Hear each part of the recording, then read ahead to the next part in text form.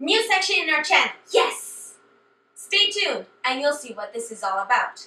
My name is Yara and welcome to Bees Are Funny. Yara! Shh!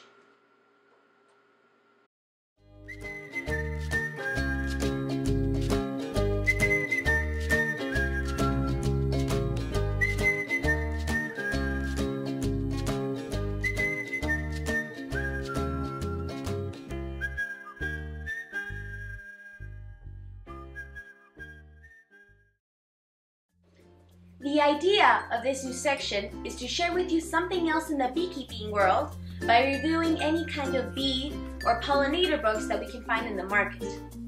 My intention, or better said, the goal of this new section is to be objective. What I mean by this is that I'm not going to involve my personal opinions because one, I believe that I owe my respect to the author who took the time to write this book, and two, my opinions may be different than yours. So we'll base all the information on what we have right in front of us. With that being said, let's get started. Contemporary Queen Rearing by Harry H. Laidlaw Jr., our first book review. Let's talk about the author. Dr. Laidlaw was born in Houston in 1907 and passed away in 2003 at the age of 96. During his childhood, he developed an interest in bee breeding, and with the help of his grandfather, who was an experienced beekeeper that taught him all the basics of beekeeping, Dr. Laidlaw was able to develop, and what is now famous for, artificial insemination technology for honeybees. And thanks to that, Dr. Laidlaw is now referred to as the father of bee genetics. This book was published in 1979 and contains exactly 200 pages that were divided into 8 chapters. Dr. Laidlaw started off with the Queen as the first chapter. Here, it shows us a little bit of queen bee anatomy and their role in the colony. Chapter 2 is biological basis of rearing fully determined and fully developed virgin queens.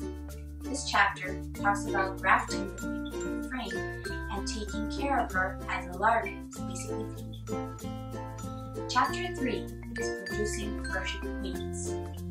Here, it talks about either producing small amounts of queens, important if you're a hobbyist beekeeper into queen rearing, or even producing them in larger quantities.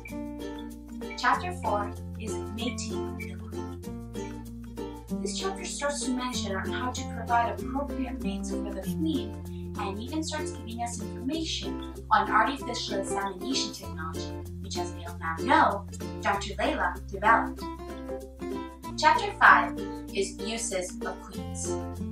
Here we're starting to get more into the commercial aspect of queen rearing. What I mean by this chapter is about getting the queen ready to be shipped, so marking her, clipping her wings, and putting her in a cage.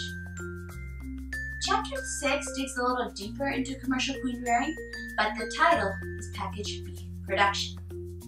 This chapter is mostly about maintaining a colony with a new queen knit and producing bee packages and the tools you need to do so. Chapter 7 is stock maintenance and improvements by beekeepers. This chapter is mostly about keeping records. It even provides you with sheets called Yara sheets, which help you record the breeds of queens you're making and how is she doing in the colony. And finally, Chapter 8, A Brief History of Queen Rearing.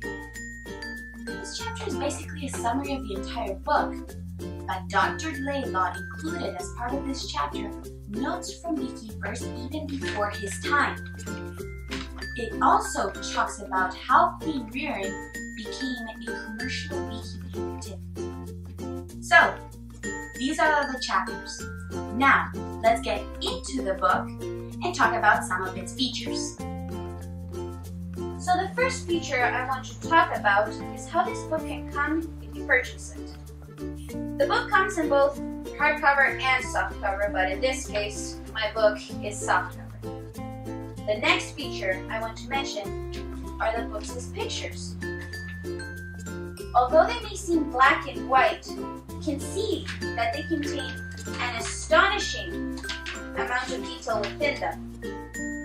And under each and every single picture, you'll find a brief description on what it is about. Okay, let's jump to the next feature, which I find important, and also I mentioned it earlier while reviewing the chapters.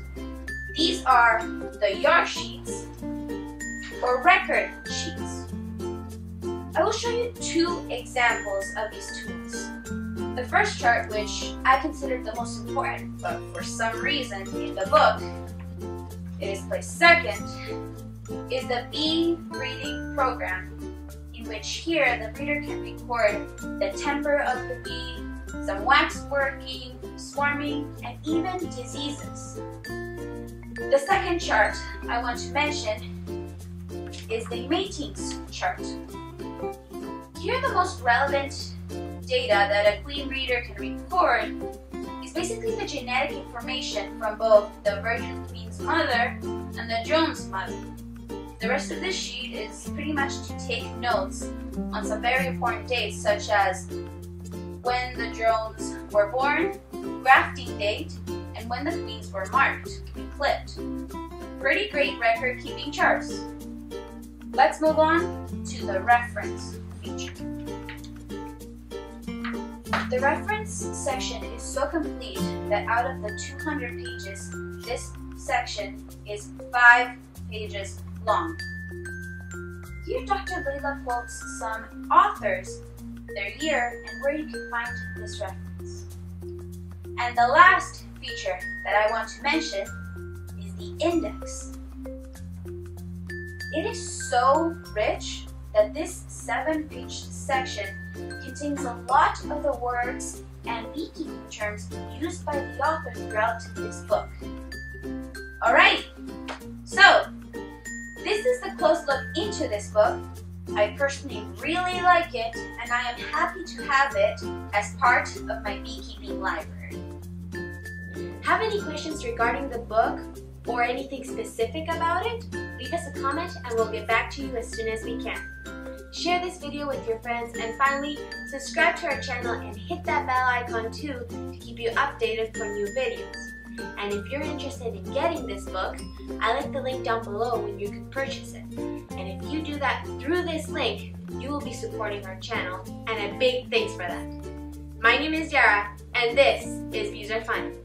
Bye for now.